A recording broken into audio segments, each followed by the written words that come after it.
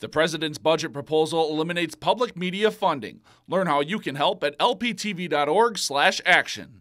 An addition could be added to the Freedom Defenders Veterans Memorial. Our Josh Peterson takes a look at how a military helicopter could land a new home in downtown Bemidji.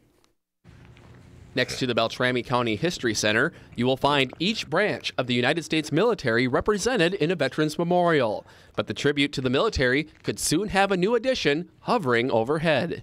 This aircraft, if this project is approved, will come from the U.S. Army. It'll be on loan to us, and it would be what we call a bird on a stick. And we put it up in the air 12 to 15 feet, so it couldn't be vandalized readily and be protected. The Freedom Defenders group would like to place their static display of a military helicopter right here at the end of Minnesota Avenue near the entrance to the Beltrami County History Center, where their Veterans Memorial is already located. The Freedom Defenders met with the Bemidji City Council during Monday night's work session to discuss their plans and choice for location.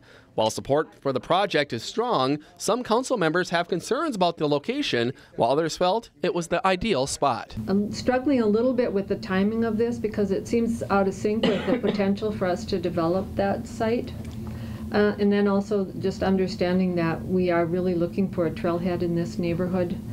I do believe it ties in with the memorials for the veterans. I think that's very important. I think we would also get a lot more visibility here than out at the airport.